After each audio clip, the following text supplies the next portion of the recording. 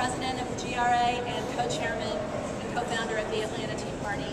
And I'm so happy to be here today. We had to go out of order just a little bit because I have to go downstairs and testify in a hearing. But we wanted to make sure that we were here today to lend our support to this legislation to stop Common Core in Georgia. Are you with me?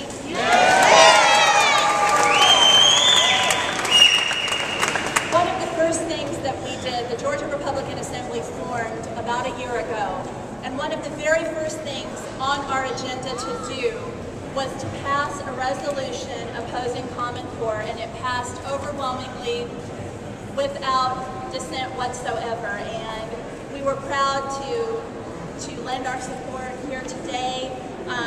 Pat Tippett is our national, our secretary. Kay Godwin is our national director. Josh McCoon is our other national director. And Debbie Welchel is our treasurer. And they all send their greetings here today. And I believe Kay Godwin is going to be speaking as well. I also wanted to say, in the state of Tennessee, I'm very proud of Tea Party activists in Tennessee. They've been working very hard on both sides of the aisle concerning Common Core, and they have actually gotten a Democrat in the state of Tennessee to be the person that introduced the bill to stop Common Core in Tennessee. So this is not a Republican versus Democrat issue. This is not a conservative versus liberal issue. It is not a right versus left issue.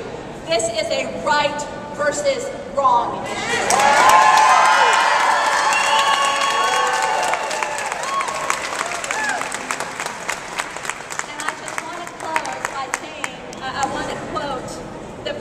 To our Constitution. And if you know it, say it with me.